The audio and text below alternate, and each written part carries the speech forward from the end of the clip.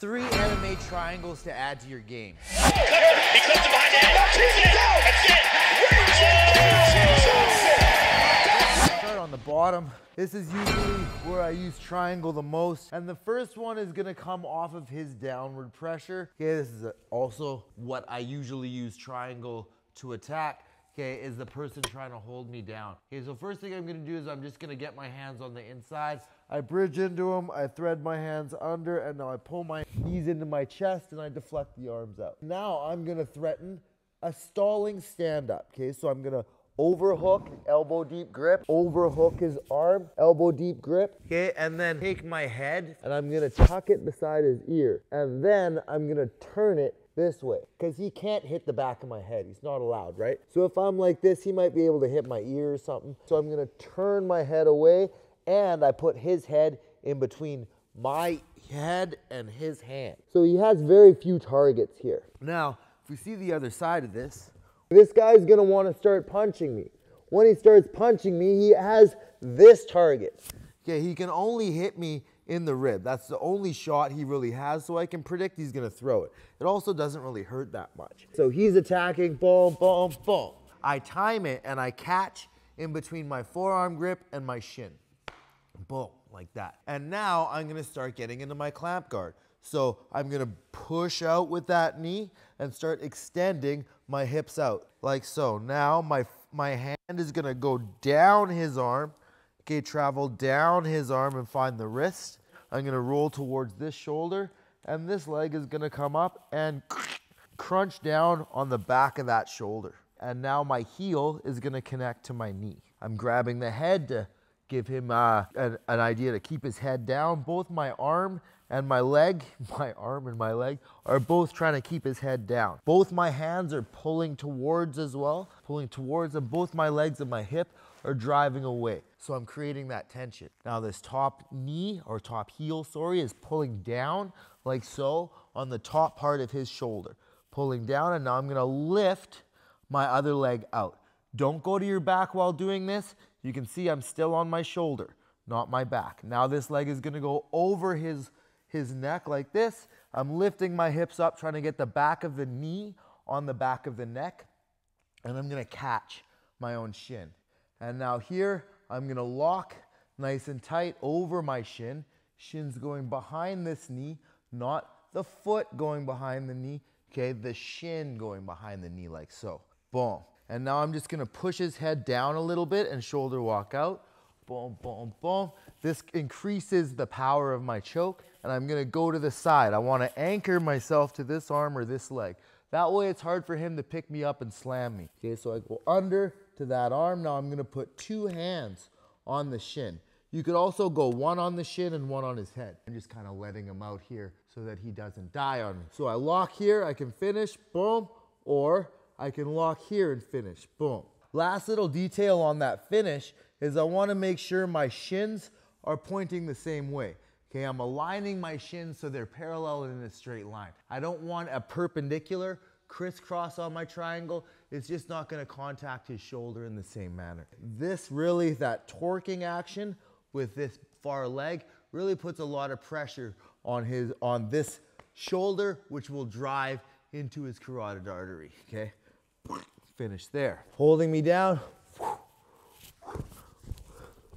I bring him close, I lock him down. He's gonna start punching my rib, bang, bang. I can feel it, I can time it, boom, and catch. And now I'm extending that leg, extending my hip, getting him away, grabbing the wrist, grabbing the head, bringing my leg up, crunching down on that shoulder, okay, crunch down, and then boom, lock, heel to the knee.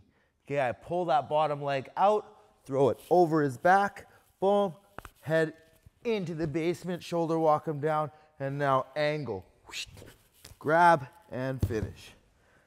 Bye-bye.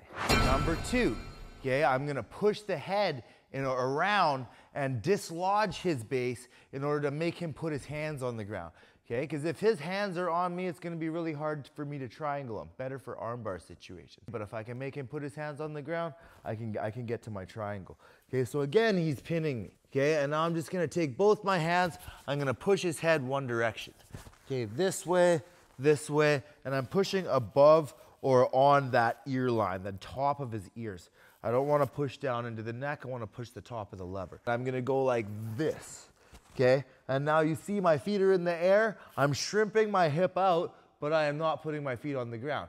Now he pushes back in, okay? Push back in and redirect, okay? Don't slip off the head like I just did.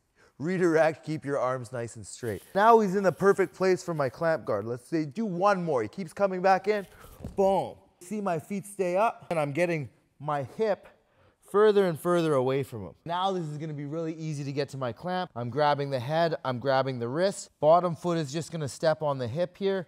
Top leg comes up, crunch down, and then lock the heel to the knee. Now hands are pulling in, legs are pushing away. So we have that tension. Top leg pulls down, bottom leg lifts out, throw it over, shoulder walk, anchor, finish.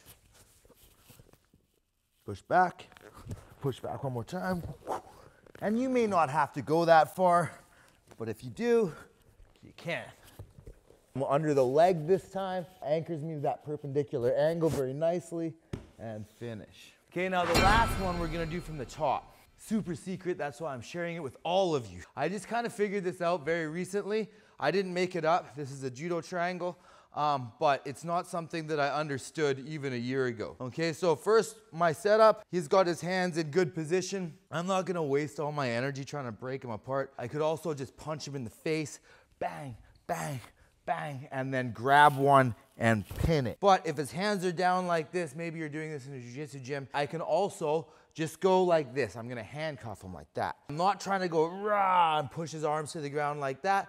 I'm gonna do this. Rotate, I'm gonna turn, crunch my stomach, okay? So I crunch my stomach and I push slightly with straight arms, just a little bit.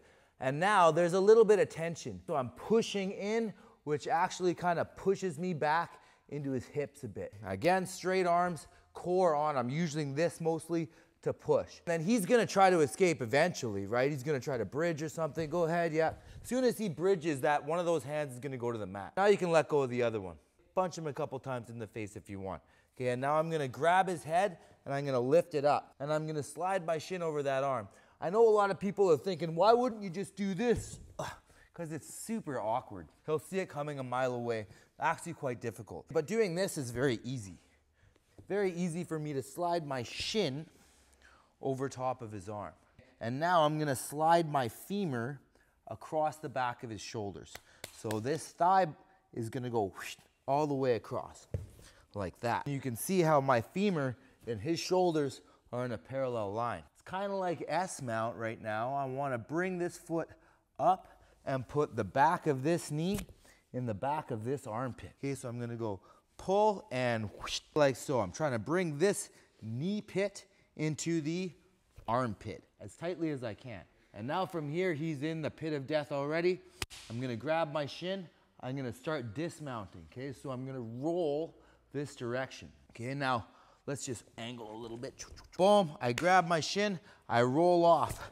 As I'm rolling off, I'm locking. Makes it very easy to lock. Now this is actually extremely tight, small circle or some small hole in your legs in the triangle. It's not a lot of space that you need. Okay, so I will try to choke up more than I would naturally. Usually I would just lock right here.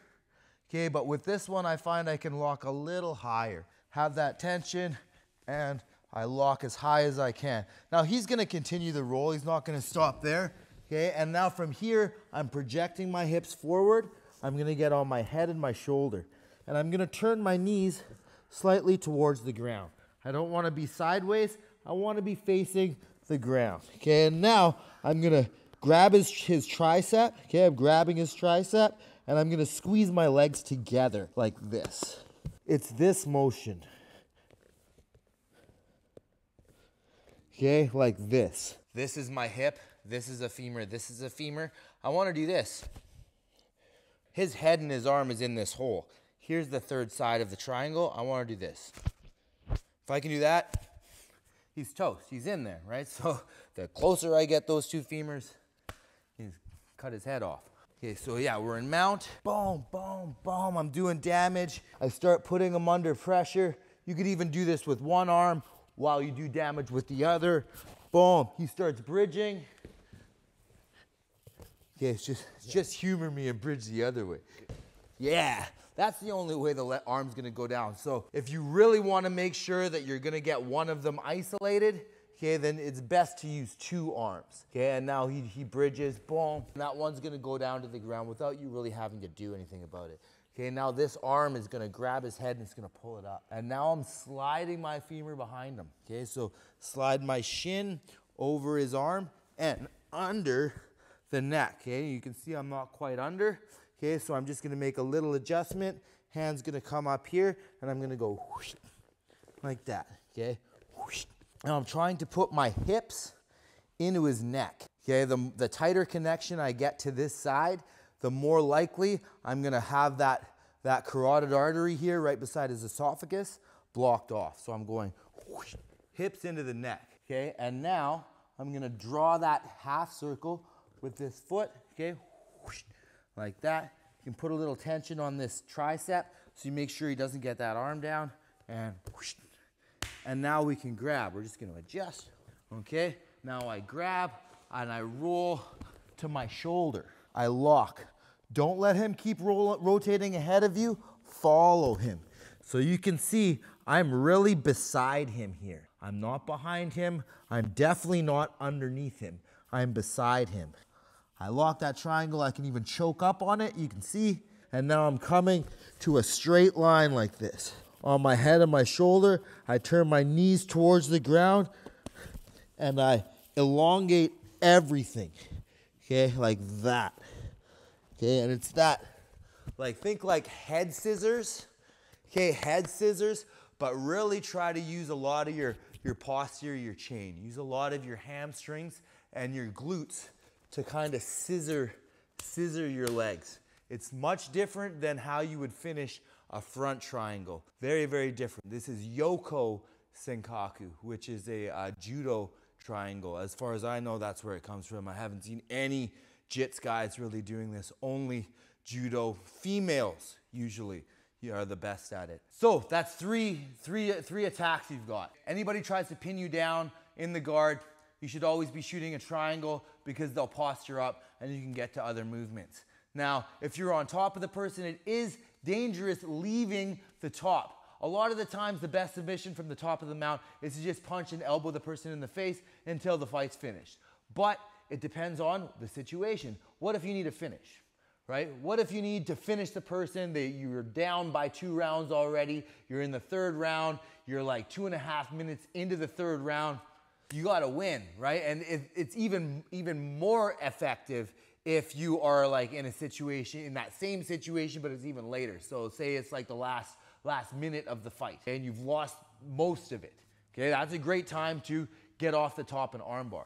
The situation also works in reverse. So say I'm fighting and I'm whooping on this guy. I've got all the rounds in the books already. I'm winning every single round. It's the last round and it's the last like minute of the round. Now I could just ride it out, try to get my ground and pound, get a TKO or maybe get a decision, but there's also no real risk in me going to the bottom. If I have all the rounds in the books already and I've been dominating, I can jump off the top and attack a submission. And if it goes to the cards, then I'm still gonna win that decision. You gotta have those kind of tactics in mind whenever you're jumping off the top to do anything, because there's always a risk. You don't want to end up on the bottom for a long period of time and give away a whole round unless the rounds don't really matter anymore and you need to finish. Thanks for watching, guys. I hope that was helpful. And if you guys have any other things that you're struggling with, that you want help with, drop a comment with it, because I really like getting questions. It gives me a lot more ability to make content that is gonna suit you and really help you. Okay, thanks a lot. Peace.